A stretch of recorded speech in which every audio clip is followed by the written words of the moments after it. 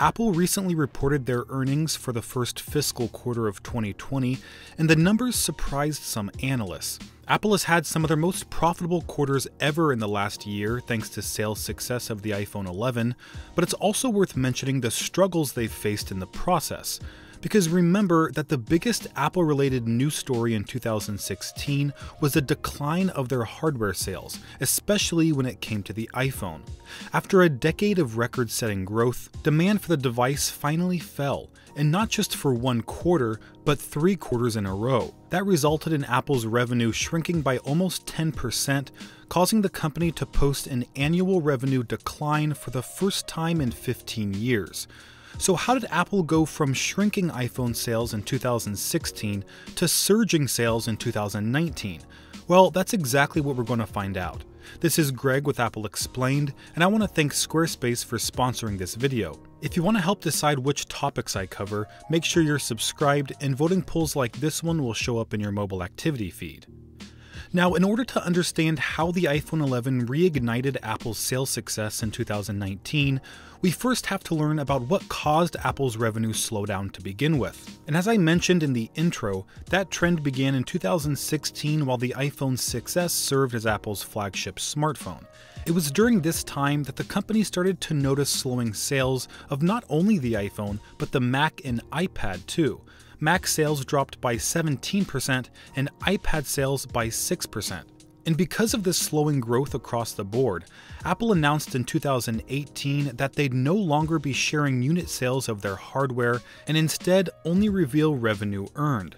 That way, they could prevent news outlets from running negative headlines like, "Are slow iPhone sales just a blip?" or "Is Apple starting to struggle?" But it wasn't only about slowing hardware sales. It was also about where those sales were happening. Because around 2015, Apple identified 2 emerging markets where they'd like to expand their presence: China and India.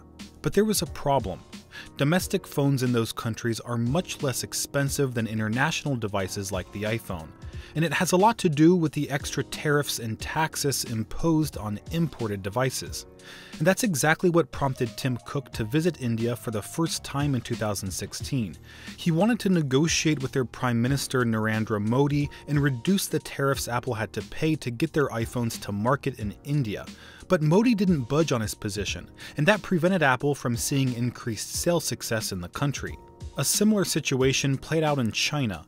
Although iPhones were viewed as a desirable luxury device, most Chinese customers considered it an unnecessary expense, mainly because the app called WeChat, which everyone in China uses to do almost everything, is available on iOS and Android.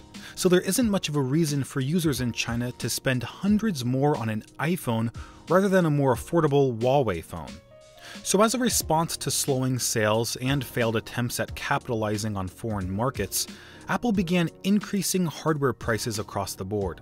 By 2018, the Mac Mini, MacBook Air, iPad Pro, and even accessories like the Magic Mouse, Magic Keyboard, and Apple Pencil all received price hikes in a way that was unprecedented in Apple's history. But there's one product in particular I want to focus on, and that's the iPhone. Because the price increases it received was quite significant. In 2016, the flagship iPhone 7 cost $650. 1 year later, the iPhone 8 was priced at $700, a $50 premium. But the iPhone 8 wasn't even Apple's flagship device. That title belonged to the iPhone X, released the same year. And that premium model carried a record price tag of $1,000. That's $350 more than the flagship iPhone 7 released just 1 year earlier. But Apple didn't stop there. They pushed the iPhone's price even higher with the XS Max in 2018, which retailed for $1,100. But it wasn't only the premium iPhone models that ballooned in price. The so-called budget iPhone XR did as well, coming in at $750, which was $50 more than the iPhone 8 and $100 more than the 2016 flagship iPhone 7. And this dramatic rise in the iPhone's cost took a toll on sales, with the iPhone XR suffering from less pre-orders compared to previous models, weaker demand, and 2 separate cuts to iPhone production within 2 months. It was clear that customers were getting tired of paying more for iPhones year after year. And so in 2019, Apple made a decision that not many people were expecting. They actually reduced the iPhone's price for the first time in over a decade. The iPhone 11 received a $50 price drop compared to the previous iPhone XR, coming in at $700. And that made all the difference when it came to sales performance. Now, when it comes to performance, I'd like to give you guys an update on how my new website is performing since I redesigned it with Squarespace.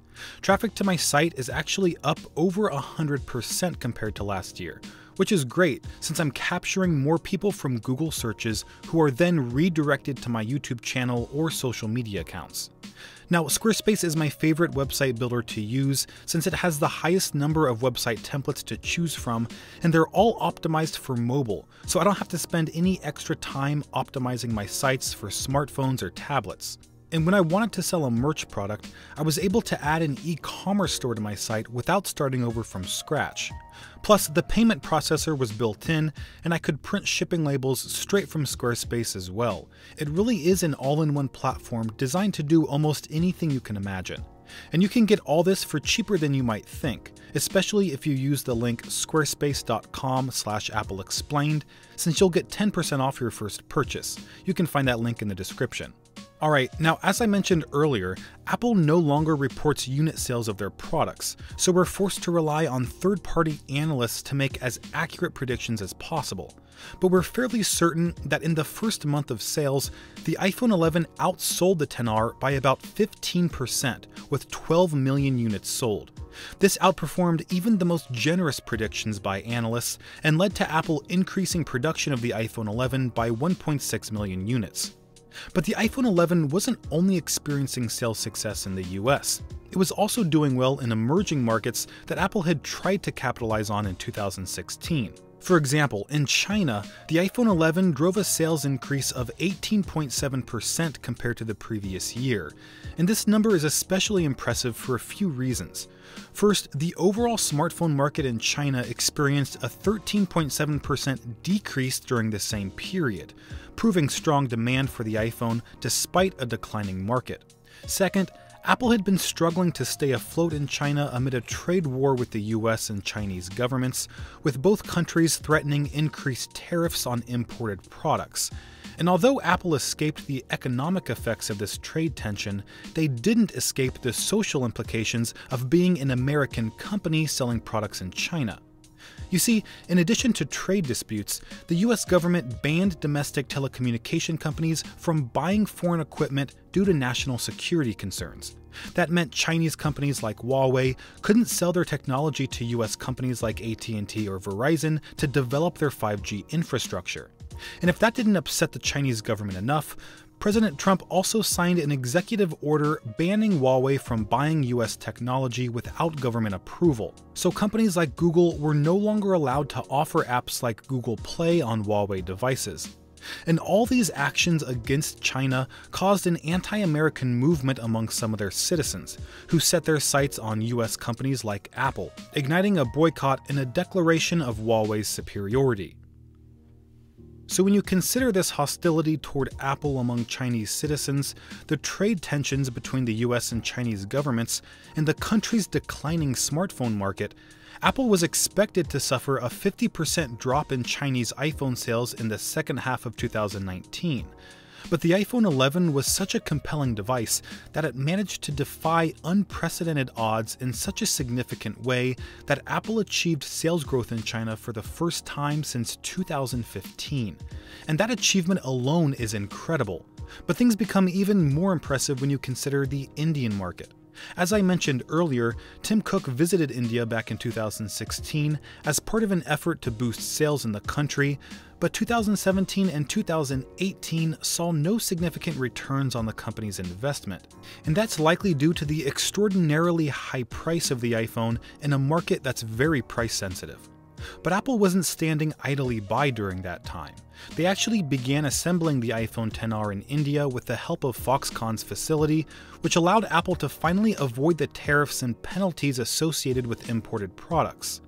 This resulted in a 35% price drop for the iPhone XR in 2019, and combined with the lower price of the iPhone 11, Apple was able to turn around its sales performance in India by doubling its market share from 1 to 2%.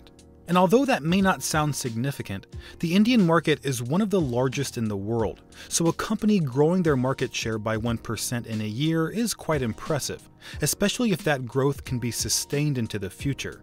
Now, we've covered how the iPhone 11 was able to turn around Apple's sluggish sales domestically and internationally and prove to be a very successful product for Apple.